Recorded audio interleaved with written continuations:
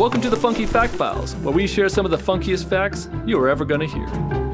Elevators have been around for longer than you think. The first written record of an elevator was from the 3rd century BC by Archimedes in Greece. The Roman Colosseum had 24 elevators, which were manually operated by over 200 slaves of the Roman Empire. The first modern elevator opened in the 1920s. People were so nervous about traveling in a box suspended by cables that they had to pipe in music to make them feel at peace.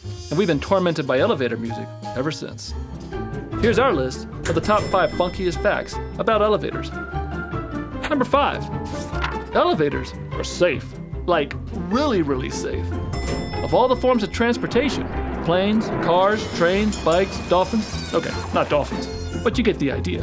Elevators are the safest way to get to where you want to go. As long as it's up or down, of course. Number 4. The Otis Elevator Company, which is like the king of elevator companies, carries the equivalent of the world's population every 5 days. In the US, the 900,000 elevators in operation travel 1.36 billion miles per year. That would be like going around the Earth nearly 55,000 times. Number 3. The maximum height for an elevator is 1,700 feet. After that, physics happens. The hoisting cables become too heavy and snap from their own weight. Number 2. The safety hatch in an elevator is bolted shut. And it's for your own safety because the safest place to be during an elevator crisis is in the elevator. So, yeah, movies lie.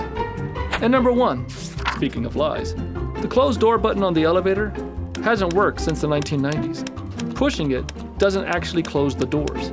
They close automatically. They just want you to feel like you're in control. It's just like with the elevator recall button. Pushing it more doesn't make it go any faster. And there you have it. 5 funky facts from the Funky Fact Files. Don't forget to subscribe to our channel and enjoy all the other videos we have to offer.